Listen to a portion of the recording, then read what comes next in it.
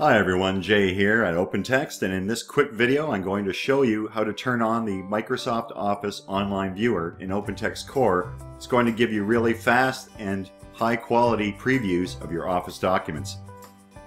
So here you can see we've already logged our friend Wendy in, and she is going to go into her project folder for the East Dam Hydroelectric project. And she needs to look at a file in that folder called Contracts, and she needs a contact from the list here. Now you can see, using the Core Viewer, you got a good rendition here. It's legible. She can go through and read it, but not much she can do. So what's a better way of working, Wendy asks herself.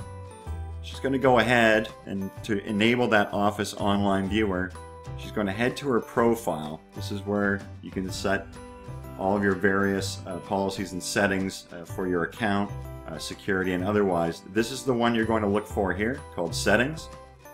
In here there's notification preferences. If you want to set those at the same time, go ahead, enabling two-factor authentication. But this is the one that we're going to look for here.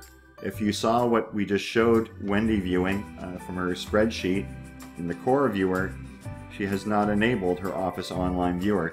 She has an Office 365 account. Very important to note, you need one of those for the Office Online Viewer to work. And you're going to want to make sure that you select not the Core Viewer as the default, but the Online Viewer.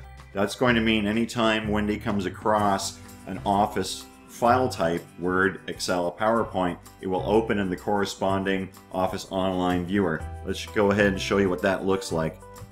We'll go right back to the East Dam Hydroelectric folder for that project, into Contracts, and go back and view the same document that Wendy just viewed. Right there, it's going to come up with the Office Online Viewer, and there you have it in a pretty much exact rendition of what the file would look like. Not editable though. If she wanted to edit it using her Office 365 account, she could go ahead and edit that in the browser, but for now, just showing you how to turn on that Office Online Viewer, make it so that it shows exactly like it would in an Excel file format rather than in the Core Viewer. So if that's the way you want to work, there you have it. So again, that's how easy as it gets with OpenText Core to better view your Office files.